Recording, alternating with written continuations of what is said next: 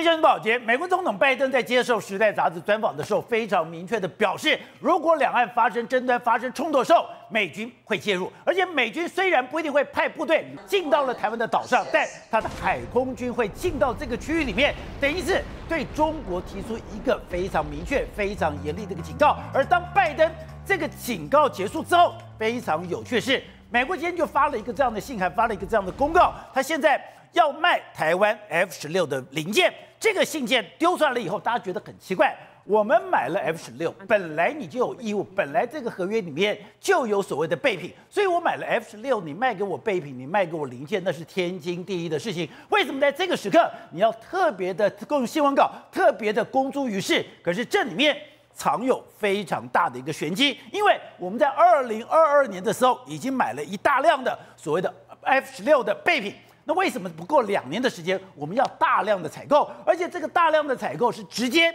从美军的武器库、从美军的库房直接调过来的。那如果是从美军的库房直接调过来，那是不是台湾的军队跟美军之间，我们的所谓的备品、我们的零件，甚至我们的武器可以互通有无呢？而且在这封信里面还讲到一个，他不只是卖零件，不只是卖备品，他把设备也卖给我们了。之前我们曾经谈过，台湾曾经有可能变成 F-16在亚太的一个维修中心，大家只是想说这有可能吗？如果现在你有大量的备品在台湾，你有大量的设备在台湾，那台湾作为 F-16的整个所谓的维修中心，是不是更明确？如果台湾已经变成了 F-16在亚太的维修中心，那台湾跟美国的关系是不是又更紧密相连了呢？那拜登在这个专访的时候，他也特别强调，中国的经济非常糟，中国的经济已经在崩溃的边缘，中国已经老到他已经不能再工作了。问题来了，碰到这么严厉的问题，它是事实吗？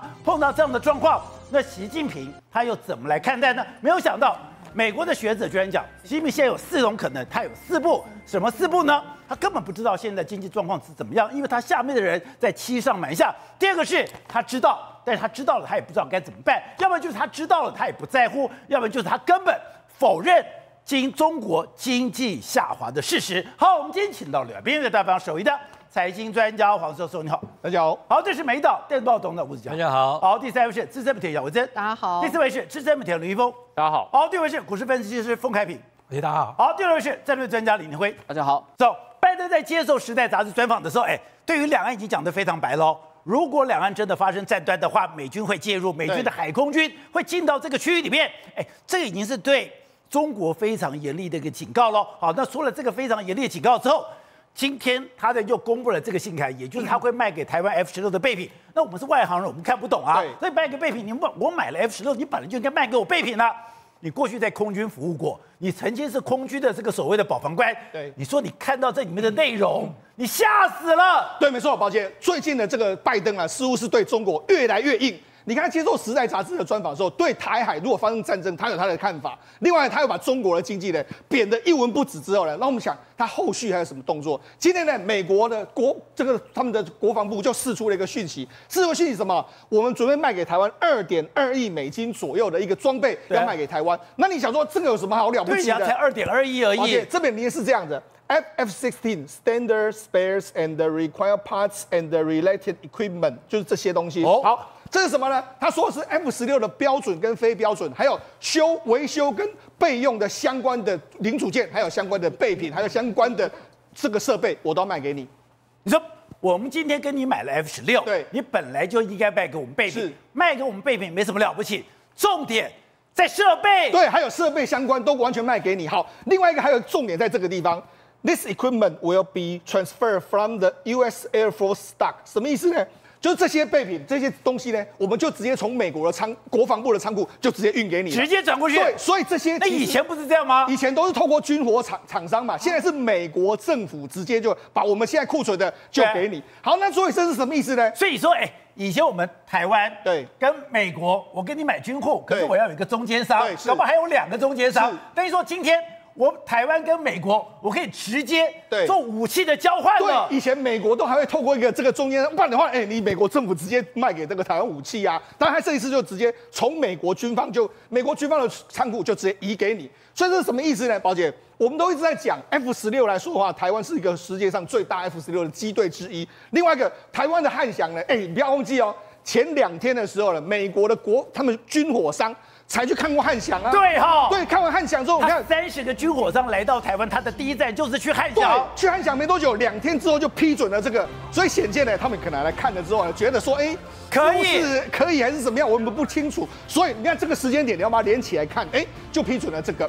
那批准了这个呢，我们可以确定什么？F-16了，我们目前为止已经是它非常大在东南亚的一个所谓的相关的维修工厂，未来可能真的会变成是 F-16的所有东西都来这边来维修，所以更确定的是，台湾现在的军火库是跟美国的军火库2个是互相连通的。对，我觉得这个意义才是比较重大的一个状况。所以，等于说我们现在缺什么？我们可以直接搬过来了。对，因为他有讲到，就是我们有跟他争取嘛，我们跟他争取说，我们要什么东西呢？结果美国就说好，那我们就愿意给你。对，所以等于是给的速度，还有按照我们的我们现在等于是我们跟他要什么，他如果有的话，他就会给我们。对，所以这个完全是不一样哦。以前我们要跟他要什么，有时候他还推东拉西的，有没有？而且我非常好奇是我们今天买的量到底有多少？我们这个设备到底有多么样的高级？因为我们知道你在保修里面有1级、2级、3级、4级厂，你如果说今天我们已经可以担任到了4级厂的一个工作，对，等于说整个亚太备品我们有了，对，这个备品可能不只是台湾要的，搞不好是韩国要的，搞不好是那个所谓的新加坡要的，对，搞不好整个亚太地区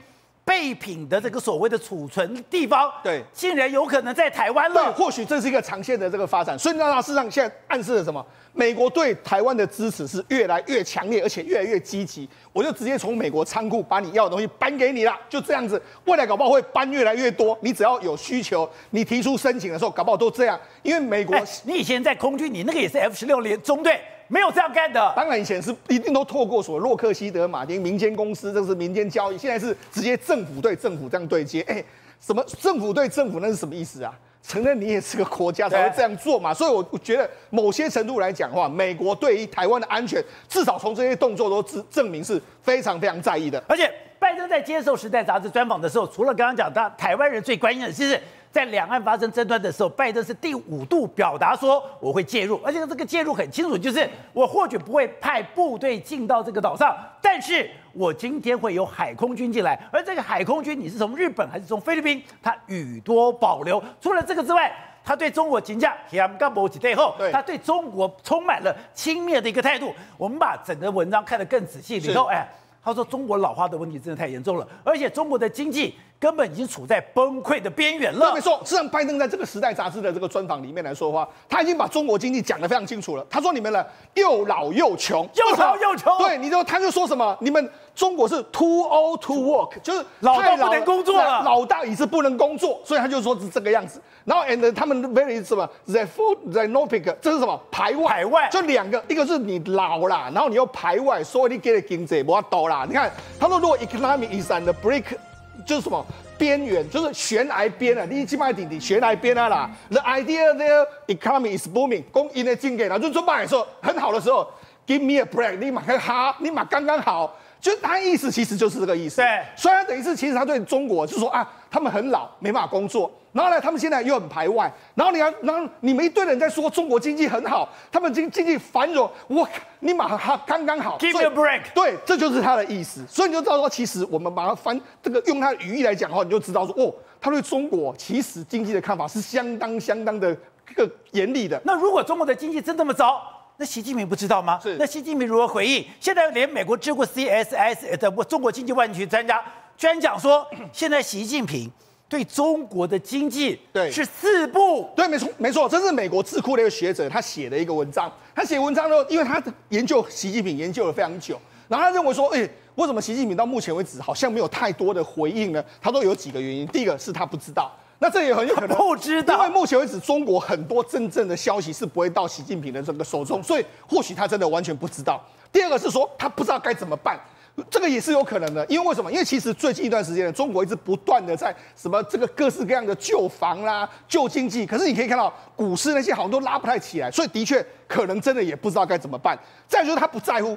反正这个经济就这样子嘛。他原本一开始就是重视的是国家安全，再来就是不赞同。因为很多意见来说，可能你就要跟美国和好这些，他不认为说这是一个好的这个方向，所以等于是说，他现在在主政下的中国经济已经走到一个似乎是已经没办法回头，就有点如同拜登说的，他们很老嘛，然后他们又排外嘛，所以这个就没有搞头啊，所以我才说嘛，为什么美国对中国的态度越来越硬？他们似乎意识到，如果时间再下去的时候，中国永远都不会是我的对手。好，体会，干长。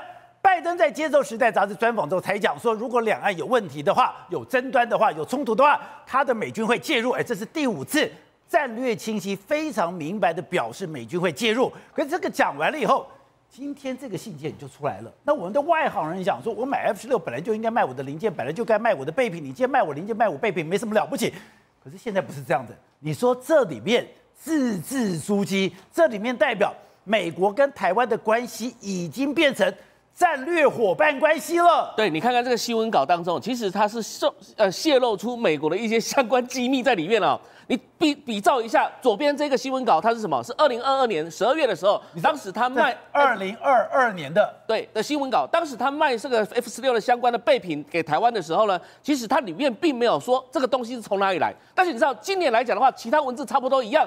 有一句话真的非常关键啊，也就是说，这些所有的设备，它会从美军的库存当中、仓库当中转移给台湾。那什么意思呢？我们知道说，美国已经授权汉翔公司在台湾已经有一个 F-16的亚太地区的维修中心，而目前整个在亚太当中有使用 F-16的国家，包含南韩、包含台湾、包含新加坡、泰国，还有这个甚至于潜在的这个国家就是印度。另外还有印尼也是在使用 F-16，你想想看，这些国家来讲，他们并没有维修中心哦。假设如果说未来他们要维修飞机坏掉怎么办？对，它的零组件要换修的时候怎么办？是不是台湾这边来讲的话，可以提供相关的备品之外，也因为这些所有的工程师将近有100多位的技术人员都获得洛克希德马丁的一个认证授权，而且他们每个手上至少都有60几张证书以上所以代表什么意思呢？这个商机是非常大的。同时，一个更重要的议题是什么？我们的军火库可以跟美国的军火库竟然相通联啊！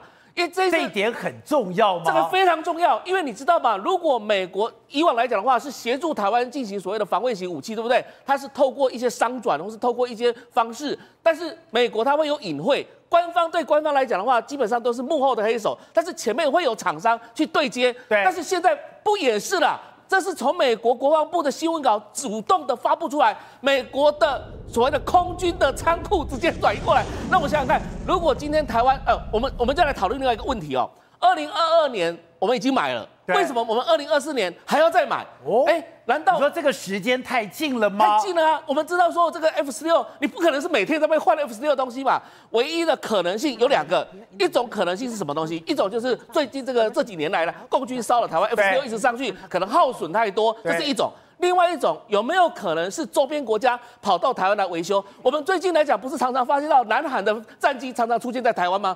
南韩战机出现在台湾，到底来干嘛了？他不可能说跟台湾那边打架吧？他来干嘛？可能是在维修，可能是在维护他的备品等等之类，也有可能啊。所以这时候我们的汉翔是不是已经变成所谓的4级的所谓的保修厂？对，或者是说美国在亚太地区所授权的一个保修厂？那以后来讲的话，这算不算美国资产？算不算美国的技术？当然算啦。算的话，美国要不要保护这里？这跟 AI 的概念是一样的。他之前 F-18大黄蜂还来过了。是啊，因为台湾有相关的备品啊，以前在越战的时候，或者是说以前在台湾的台南机场，都曾经有一些技术是专门在维修美国的飞机的所以技术人员有了，然后相关备品也有了，所以代表什么意思呢？我们可能在未来的几年内，至少说不定还每一年都可以跟美国的军用的仓库、军方仓库来调这些货。对，那这些货来变成是一个例行性跟平常性的事情。那跟美国之间的这种军方的关系会如胶似漆的概念。所以我们知道，你只看到说我们在 AI 的产业链上面，我们跟美国有一个供应链的关系。现在难道在这个军备上面，这个供应链也在形成当中？是的，没有错啊，军品的部分也是在形成供应链。我们之前有提到，美国国会以及美国行政部门都在思考说，台湾可以协助包含制造155榴弹炮，不是吗？还提供到一些比如说国际社会去使用啦，特别是包含乌克兰这个战场。现在美国洛克希德马丁可能为了乌克兰的 F-16在那边伤脑筋啊，到底那边的话要提供多少个？那亚太地区来讲，它可能无暇兼顾啊，无暇兼顾什么？台湾来帮忙嘛。所以你看到最近这一笔交易哦，当然我们也可以说这是赖清德当选然后就职之后的第一笔的这个美国军售，代表拜登政府也是挺赖清德的。第二个概念可以说，美国的军品跟台湾的军品是相互连通的。那在这种情况之下的话，我们随时可能要备战、要应战等等之类的话，基本上就不予匮乏相关的军品了。好，副总，刚才讲，拜登在接受《时代》杂志专访的时候，除了在军事上面，在两岸问题上面，如果发生争端的话，我会介入。为什么他要特别强调对中国经济的轻蔑？他讲说，外面的人讲中国有多么多么的强，中国有多么多么好，中国的经济正在繁荣当中。他说 ，Give me a break， 根本没有这么好。而且他讲说，中国已经 too old to work， 你已经老到根本不能工作了。而且你还怎么样？你根本就已经在经济在崩溃的边缘，你怎么会在这个时刻讲这么重的话？对，这个是一个很重大的一个分析跟判断啊。那这个事情对中国来讲的话，中国很难回应他这个问题，因为他讲的大部分是事实，这很麻烦。你讲拜登讲的是事实，因为从我们看我查几个资料嘛，有一些这个联合国的判断啊，联合国的分析的，到2100年啊，2100还有很长一段时间啊，还有将近快60几年的时间，中国人口大概剩7亿啊，就是现在的减一半7亿的哈，到2050年的话呢，大概剩10亿的，这是什么意思呢？中国是一个快速的人口负成长的国家。然后第二点来讲的话，你要知道中国现在的劳动力它的劳动个别的生产值其实是下滑的。现在下滑什么情况？我现在讲很简单，我们讲人口老化，我来补充一下。目前中国的政府所规定的这个女性退休年龄是55岁。男性是60岁，这个很麻烦呐，因为现在科技一直进步，健康一直不断，那你现在就55岁就要退休的话，他未来要怎么办呢？所以他负担非常大的老年人口，他的老年是从60岁开始算起，55岁开始算起，他将来有将近20年到30年时间要接受他的政府的养老金的资源啊。对，那根本不可能的，政府不可能有这个财力嘛，所以会变成这些养老的问题。会变成他一个很大的社会问题，可是他共产党长期定这个制度，所以他们现在目前在考虑如何延长这个工作年龄，工作年龄，像德国都延长到已经65岁到70岁了，67岁啊，对，这个都是已经在开全世界的潮流，可是现在中国不为所动，不敢动这个东西，因为动下去的情况之下可能会发生动乱，对，因为公务员本身就是这个东西啊。他是靠公务员支撑这个政，所以他讲的这个人口老化的问题，其实是涉及到他的工作年龄的发生关系，所以这个是非常严重的一个问题了。那第二个问题是说，他现在讲到说他这个经济要崩溃的理由我觉得一点都不过分，确实有重大经济危机嘛。因为他目前对外公布的所谓的他的这个他成长率都是5%左右，对，那其实全世界的客观的这种经济学家、知名的机构帮他估计，都是1到2%嘛。对，1到2%，你这个国家你就是表示你是负成长嘛。因为中国它没有办法，它在低速成长的情况之下，它的社会不安定的维稳的成本就提高，所以它有一个维稳的成本在里面。对，它维稳的成本比它的军费可能还要更高。对，所以这个很麻烦的一个东西，所以它实在上是处在一个危机的社会。所以拜登已经看到这个问题了。其实拜登他们这个美国的策略，其实你记不记得我们以前在这个大西洋月刊有过一篇文章，这个有 Longer Telegram， 对，这个里面那时候曾经，当时有一个新闻你可能大家都还印象，什么印象呢？就拜登政府从开始的时候，他就不断的 recruit， 他在召集了很多前苏联时代的一些的所谓的专家。所以要让中国经济崩溃，他就发现他们就找到了当时苏联经济崩溃的理由，跟现在当时是这1-2年前的事情。对，那这些专家就在分析这些所有的相关的系数、所有的参数来分析中国会发生什么情况，他们会导出一个结论，因为这几年这个整个大变化，发现说，哎呀，中国可能会跟苏联当时的背景非常类似的情况发生。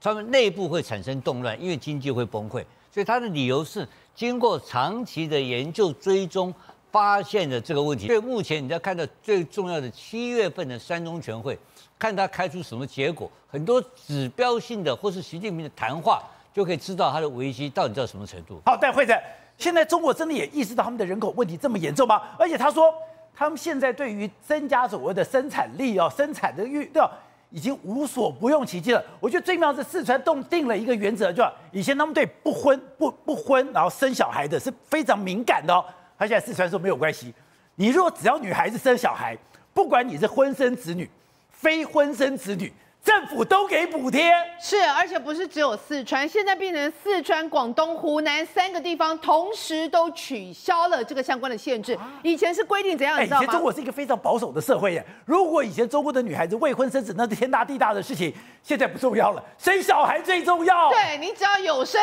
政府就帮你养，是不是政府帮你养不知道，但是反正他就叫你生，你知道吗？以前还要结婚登记啦，生育相关的登记啦，然后一大堆哈不啷当的，而且我跟你讲，他还要你提供资料给我，对不对？我还要开始跟你考核，就说你这是提供是真的假的？他就是不要人家做所谓的私生子，因为不要整个国家的人口变多，就现在所有的条件通通不用了，甚至呢变成是你只要提供给我，我根本也不考核，我就好。有时候你甚至结婚不结婚不重要，反正呢只要你愿意生，我都核准，我都核可。而且原本以为只有四川，现在变成广东，现在变成湖南，全部都取消这相关的限制对，那你知道为什么吗？为什么？因为四川、湖南跟广东都是人力劳动人口非常重要，而且很多是外流到其他县市，所以这3个主要劳动人口的重镇都跟你说你只要生，你愿意生，我都 OK， 没有问题。然后呢，他们现在为了要触及这个所谓的生育率真的是无所不用其极，你知道吗？像四川有一个西南航空大学，他们3月份有个春假，你知道他的春假要干嘛吗？他说去欣赏、去赏花、去谈恋爱。我的天哪，你的春是到哪一个春啊？莫名其妙而且呢，他还跟你说你还要交作业你要交。是四川西南航空职业学校弄了这个海报，这个海报泛美春假，去赏花，去恋爱。对，而且他还跟你讲说你要交作业交什么作业？他说你要交旅游日记你要交成长报告你要手工制作你要拍摄。请问一下，我去玩个6、7天，我是要成长什么？难道是我跟你报告我婚姻我的那个交友进度的成长吗？所以你就知道他们现在无所不用其极而且还有一个这个，我个人认为这个最好笑的，内地鼓励大学生捐精我跟你讲，捐精很严格他那个捐精合格率只有24%你知道吗？它现在有几大？第一个，每毫升你的那个精子的浓度必须要6000万以上的一个精子浓度，比普通男性这个标准还要高3倍。那你知道为什么要高3倍吗？为什么？他说因为那个要冷冻，所以你要很多很多很多，然后就是会有一些死掉，保证生产，保证生产一定会中。然后再呢，他还跟你讲说，我还有相关条件，我要五官端正，无生理的缺陷，没有遗传病史，体重 BMI 值还要给你限定，而且一个最荒谬的，还不可以掉头发，秃头犯法了吗？为什么不可以秃头？再来，不是，而且标准是要165公分以上。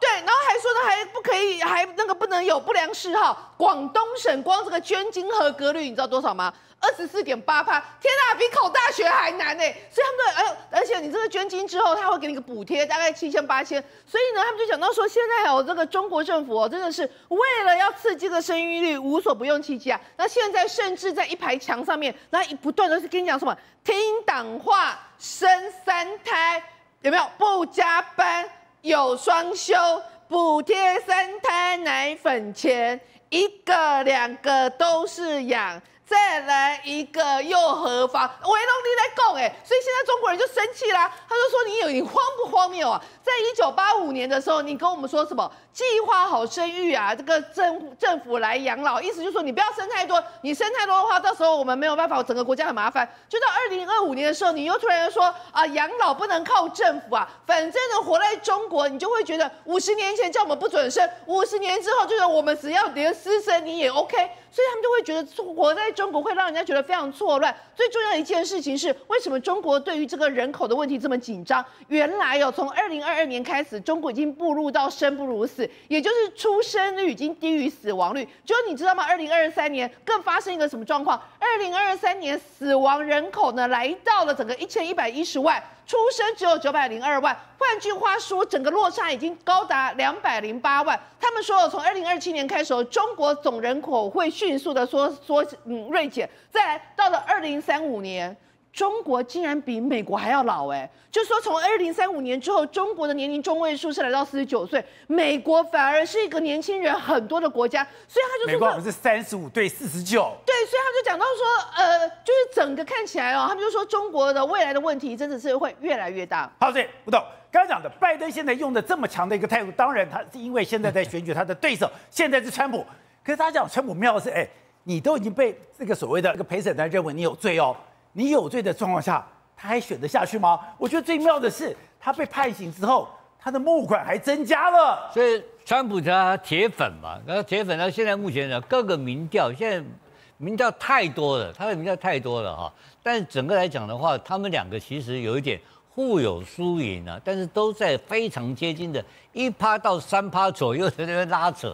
所以呢，这个拜登跟川普两个在拉扯，对，非常接近了。所以川普这个是个怪事情，他这段时间怎么没有选举？他根本没有，因为法官有这个封口令嘛，对，法官不准他讲话嘛，讲话要抓起来嘛，所以他最近都没讲话。这个现在可以了，现在开始恢复行动了。恢复行动现在目前在，因为现在这个整个大陪审团已经判他有罪了嘛，对，guilty 嘛，那有罪之后再来就是要量刑嘛。量刑就看法官怎么量刑，他会坐牢吗？最高刑期4年嘛，这个最高刑期4年，最高刑期4年。可是大家在判断因为他现在这个所犯的罪行基本上就是一个叫诈欺的，那这个很小型的诈欺的。但在美国的概念里面，就是说他跟一个女的发生关系嘛，发生关系之后，让他去摆平这个女的，那可以解释成。他请了他的律师去跟那位女性完成一个私下的和解嘛，这个和解本身全世界都可以的，但是因为他这个事情和解给钱嘛，给了10几万美金给10几万，10几万美金，那个就那个律师呢就跟他竞选总部去报账了嘛，他拿了竞选总部的钱，所以被这个检察官。你是拿竞选总部的钱当成你个人的封口费，去封那个女生的钱，那个女生就把她过程讲得巨细靡遗变成一个全美国最荒谬的一个故事街头巷尾到处在传，那精彩不已的那这边因为我们 NCC 可能不会同意我们在讲这些的所以那这个情况之下，那就被搞了半天，那个检察官把他逮到了。那个检察官是纽约检察官基本上他们认为这个有民主党倾向，就在搞你嘛。因为这个是一个很轻的罪，一般就是就是罚钱就罚款就了事了。因为他扯到选举的话，要变大事情了，所以搞成一个大事，变才到的这个州法院。当然，这个是州法院，他目前呢要上诉到上诉法院。可是因为他这个罪是属于州的刑罚的东西，不会到联邦法院。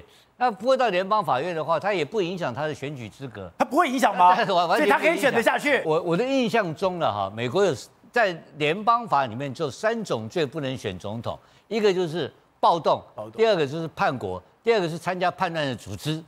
这三种罪，但那除了这诈欺可以，这都可以，杀人放火，你做了什么坏事，贩毒都可以参加。美国没有任何法律规定，就任何人，你当过毒贩也可以，杀过人也可以，对，有本事都可以选举。所以他对美国总统选举的资格除了只有这3种之以外都可以。可是这件事情不会影响到大家的评价，不会影响他的民调吗？那为什么他民调还这么高？所以这个这个是个好问题了所以他的民调目前跟拜登不相上下，对不对？但他因为他这个是属于选举人票、选举人团的投票，又有很复杂的事情发生。但所以你看到目前的情况，让拜登就很紧张。所以我昨天在讲一句话。昨天这个 Time 的这个专访，这份专访是拜登的第一枪而已。起手后面一定有更严重的招式出来，他一定要非常强烈的拉开他跟这个川普的差距。什么差距呢？因为他一定要突出一个重要的一个点，这个重要点是美国人全部都要追求的点，就是美国是这个上帝的子民，上帝的选民这天选之人，上帝遴选的。God chosen people 嘛 ，God chosen land， 他是这个天选之民。然后第二说什么意思呢？他有责任在理念上要来领导全世界，所以他是一个领导权，他是一个世界的领导者。他要把这个拉开，所以我觉得他最后会把这个衬托出来。他不是用战术，用大型的战略拉开他们两个的领导品质的优劣。政治观点、独家内幕、国际趋势、财经焦点，重案解密，火线搜起，全方位爆内幕，话题不设限。我是张道和。